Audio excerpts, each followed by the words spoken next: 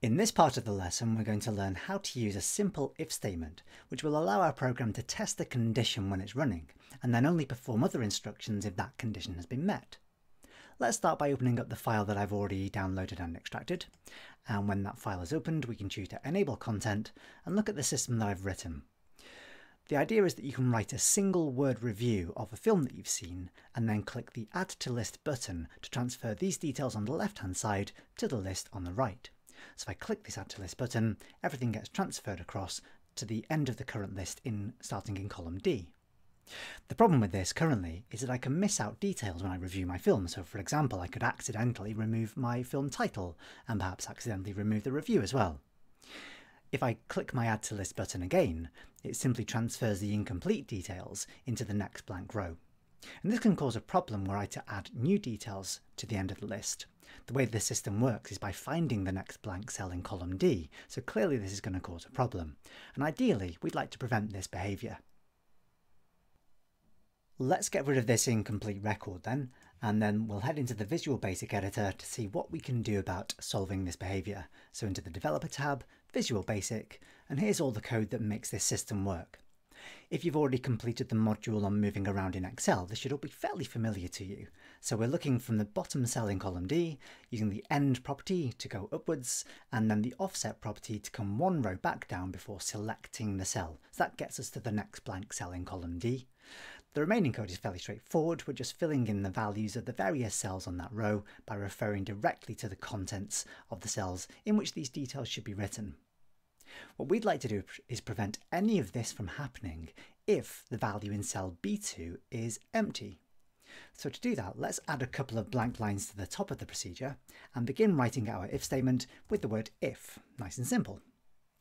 Now I'm going to test if the value of range B2 is an empty string. So I'm going to type in the word range and then look for the cell reference B2.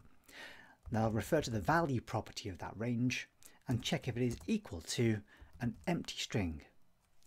To complete the logical test with an if statement, you simply need to write the word then. And following that, we can write out the instructions that we'd like to take place if this condition is evaluated and returns true. So if range B2 is empty, then I simply want to exit the subroutine, and I can do that by writing the statement exit sub. If I simply then move the cursor to another line, there we go. The syntax checker indicates everything's fine, so there's our simple if statement.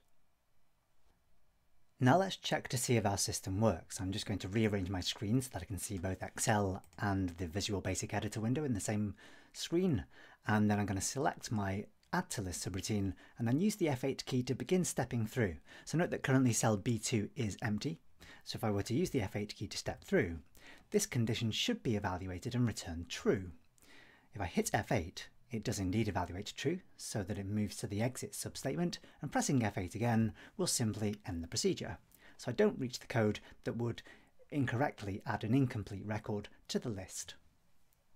We should also check that the system works when we do have details filled in. So let's go back and add a new film title to cell B2. Let's see what's been released recently. Let's go for Aquaman.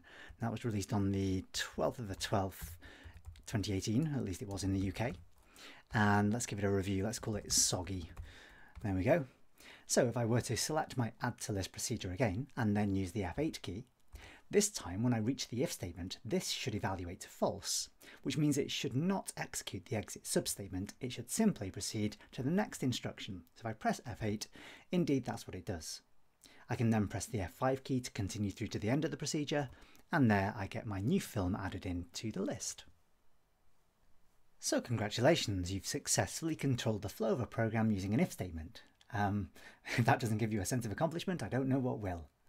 So at this point you can either continue with the rest of this lesson, which asks you to practice using a few more if statements, which will allow you to validate the other details in the list.